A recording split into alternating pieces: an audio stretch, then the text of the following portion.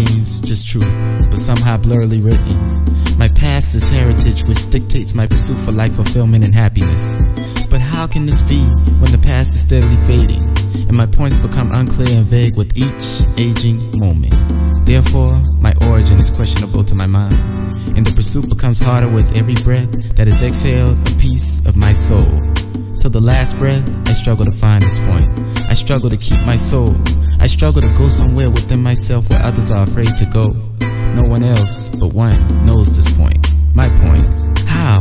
I barely know this point. I rarely question its origin, no.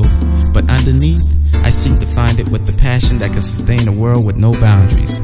This is why I have, if not, will someday find this point that tells about self.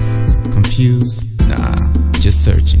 Searching for myself, searching for life, searching for I, my point of origin.